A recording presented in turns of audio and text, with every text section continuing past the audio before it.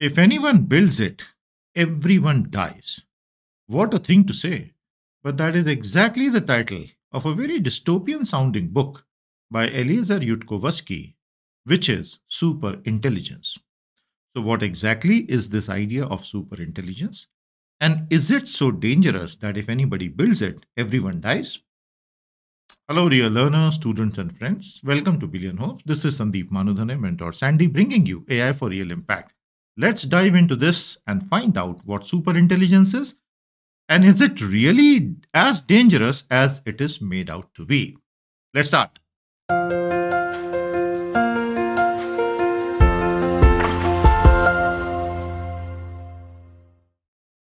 On superintelligence. Welcome to my playlist AI and the Future of Humanity.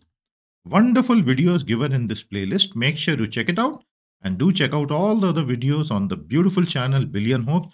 We have excellent membership options also. Click join and check out.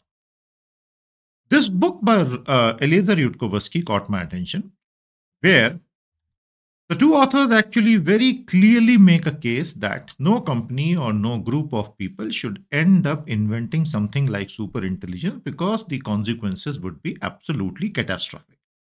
Because they feel that a recursively improving intelligence would end up dominating everything, and even without any kind of a wrong intention, it will simply do things that it should not be doing. Is it really so? Let's go into the definition. Let's see the various facets of it, the pros and cons of it, and how close are we to that eventuality. Let's dive into it. On superintelligence. Before I move on, we have a beautiful AI newsletter, very high value AI newsletter, 105 issues every year. You can subscribe to it straight away. The link is given. And the beauty is you can read all the editions on the web also in a password protected region of our site. So go ahead and subscribe right now to this high value AI for everyone newsletter that thousands are benefiting from. This is the book by Eliezer Yudkowsky, which says if anyone builds it, everyone dies. So that's a very definitive kind of a statement being made. Why superhuman AI would literally kill us all. So that naturally begs the question, how do we define superintelligence? So the very standard copybook or academic definition for superintelligence would be any artificial intelligence, which is a non-human intelligence, which is better by a huge margin than the best of the human mind in reasoning, learning, creativity, decision making, and problem solving across all domains. Now, so far, these are uniquely, precisely human attributes. These specific skills are restricted to the human society, the human beings, Homo sapiens. Over millions of years, this is how we have evolved, this is where we have reached, and this is what we have become. And the machines we are making, the AI systems that we are evolving, they can simulate us, but they cannot actually do it, right? It's the difference between having a map and having a territory. If you have the map, you cannot claim that you have the territory as well. So human beings have these things as the territory. AI has the map because it simulates. But anyway, so the authors actually say that if anyone ever builds such a thing, Eliezer Yudkowsky and Nate Soares, this would be their definition of superintelligence. So what is the problem? Can we not just make it work for us? Actually, to many minds, to many human beings, and to many people and professionals in the AI field that I have interacted with, once the discussion moves away from the tactical and the operational and goes into the strategic, they feel what is wrong with it. If we can have superintelligence, we can make it work for us to uplift the entire humanity. But the problem that theoreticians on intelligence actually tell us seems to be that superintelligence is risky precisely because a system which is much, much smarter than humans will be misaligned. Misaligned with what? It will be misaligned with the goals that human society should have as per human values. Looking at the state of the world today, I believe that the whole debate around human values itself has gotten misaligned. Humans have gotten misaligned to some extent. But let's worry about the AI right now. It lagged beyond our control. That actually is a huge, huge issue. And exploit vulnerabilities and cause irreversible harm without needing intent, emotion, or malice. So, 50 years ago, there was a movie made, The Forbin Project, Forbin, The Forbin Project. The whole movie is available on Vimeo, I think. I saw it many years ago. And way back in the 70s, the writer and director of that movie actually had foreseen what we might be discussing here in the late 2020s. Anyway, I would suggest you watch that movie once, The Forbin Project. Those fears, those apprehensions are captured in these specific ideas here and in books like these, which are actually slowly becoming bestsellers because people feel that this may be an eventuality unless our governance systems scale up immediately, recognizing these problems and reacting to them in a very rational way. So, when we talk about super intelligence, what are the risks and challenges? This is what we should be focusing on now. First of all, we talk about the existential risk, the risk in terms of the super intelligence literally deciding to wipe out humanity, not because it wanted to wipe it out, but because that is the natural course of its evolution. Catastrophic outcomes, completely misaligned with human values, and uncontrollable escalation because it is self recursively intelligent and so it doesn't even need human beings to improve it any further. Challenges, as I said, alignment problem. So, how do you teach it human values? Actually, as we are moving towards the end of the decade of 2020s, we can see that humanity is at war with itself. And there are multiple and conflicting versions of what constitutes humanity. What exactly are human values? And are there universal human values or not?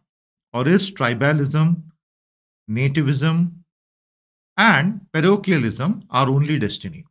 So, in such an environment, when we are generating AI, which is very powerful, maybe it will reject these values. Maybe it really will not be human, which in a very ironic way will be good for us. Or maybe it will become just too human, which will be a problem for us. Capability versus control dilemma. The Forbin project talked about that.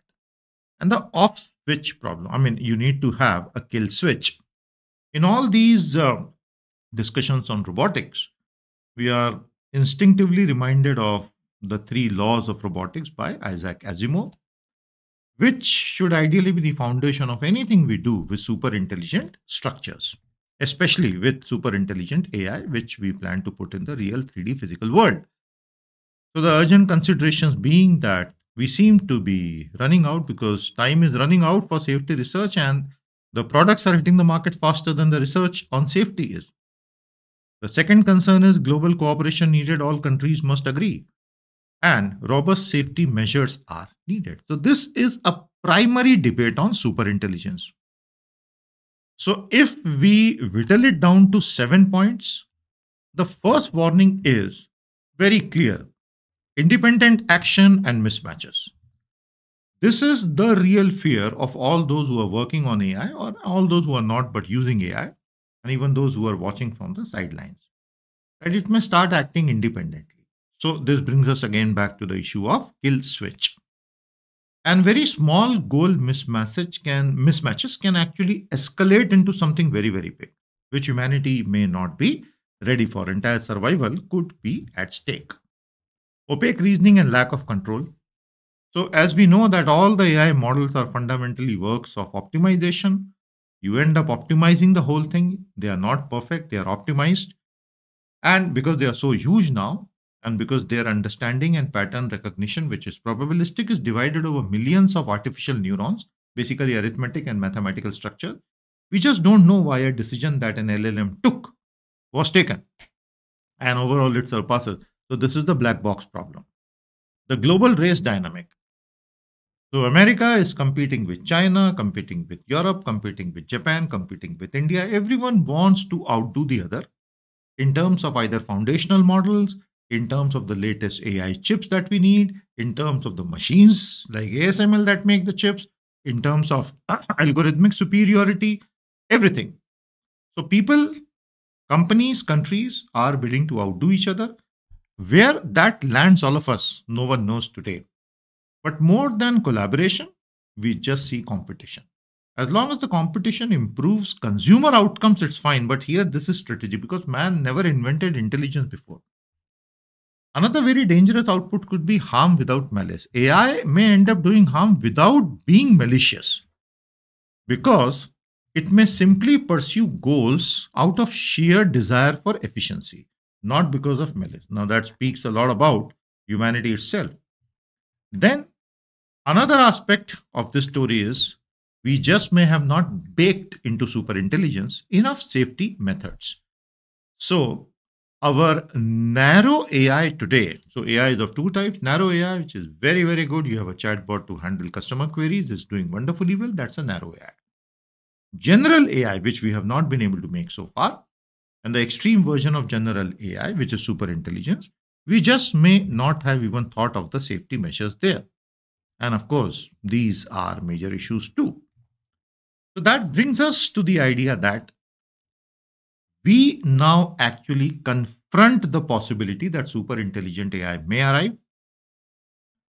The kind of growth and improvement and sudden jumps we are seeing in the capability of AI systems.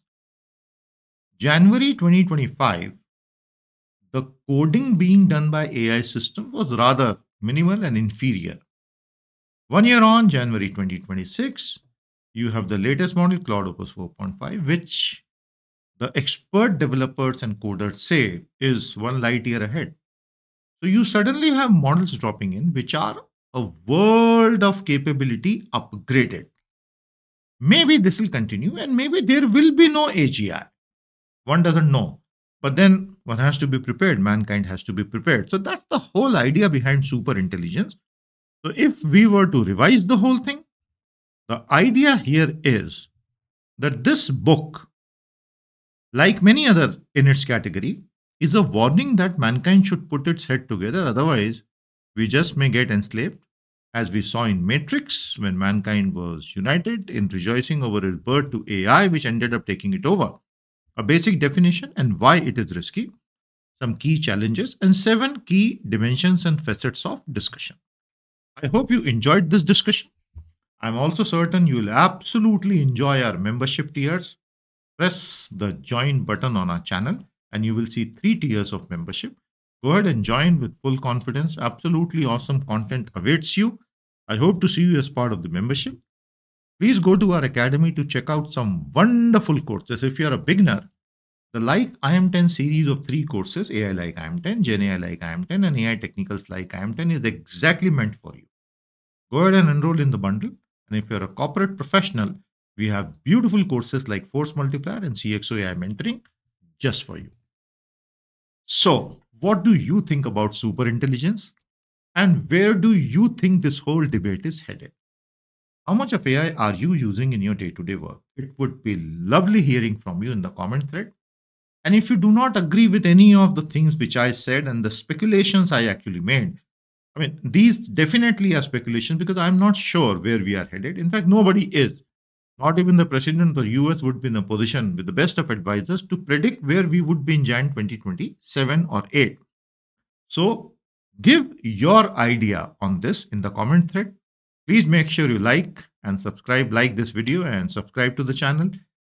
Share with me some other topics that you would want me to take up. This is Mentor Sandy bringing you AI for real impact. See you soon.